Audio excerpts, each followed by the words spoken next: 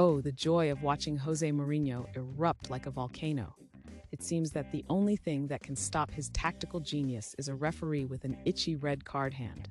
One moment, he's guiding his troops into battle. The next, he's conducting an angry symphony on the sidelines, proving once again that the touchline is his personal stage and the ref is his dramatic foil. Who knew football could be so theatrical?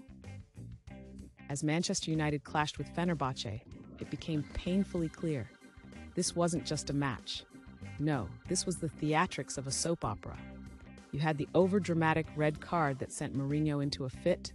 Perhaps he thought it was his audition for Dancing with the Stars? Honestly, it was his cha-cha that got him into trouble.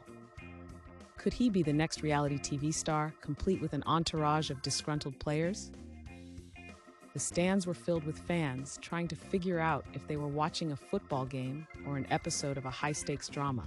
Everywhere you looked, folks were gasping at every tackle, wondering if it would lead to another Mourinho meltdown or a plot twist worthy of a daytime TV show. Spoiler alert, it's always a meltdown with Jose. If only they sold popcorn at the match. You know, it's a classic Mourinho moment when he's more animated than the players on the pitch. I mean, come on, people.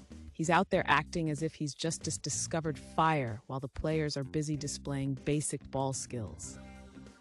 Who would have thought that the greatest drama wouldn't come from the goals scored, but from Mourinho's outrageous antics? It's a case of forget the match, watch the coach. And can we take a moment to appreciate the players? While they were running around like their shoes were on fire, you could see their expressions shifting between confusion and utter disbelief. They must have been thinking, is this really what we signed up for? I mean, it might be easier to dodge a defender than dodge nachos thrown from the crowd in the wake of another one of Mourinho's theatrical outbursts. A true sportsman's skill. In the end, the match ended with Fenerbahce holding the Red Devils to a draw. It's like ordering a gourmet meal and getting instant noodles instead. Jose, my friend, maybe it's time to reflect on those tactical choices instead of focusing on your dramatics. Alas, the only thing that could hold United together was the sheer determination not to let their fans down. Well, that and a sprinkling of luck. So here's the real question, ladies and gents. After watching this match, you have to wonder, will Jose ever earn a red card for winning instead of losing?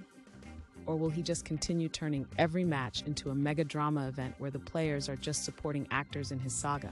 What's next? A reality show dedicated to the life and times of Jose Mourinho, featuring weekly meltdowns and red cards galore? Like and subscribe, please.